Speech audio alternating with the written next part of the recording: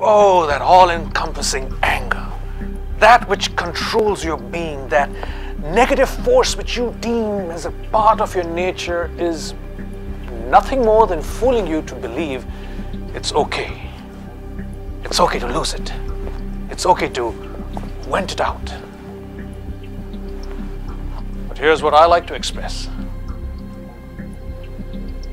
It's never okay. And it never will be okay.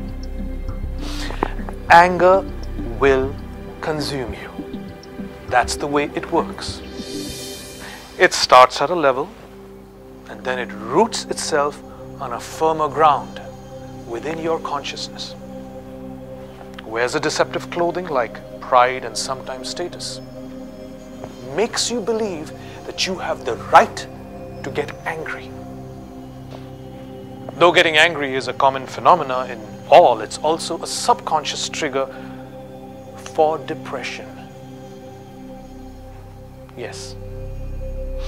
And that is why it has to be understood.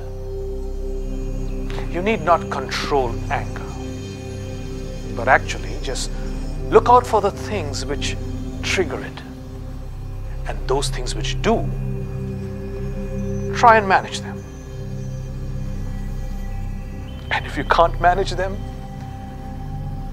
avoidance is the best way out. More later. Be at peace.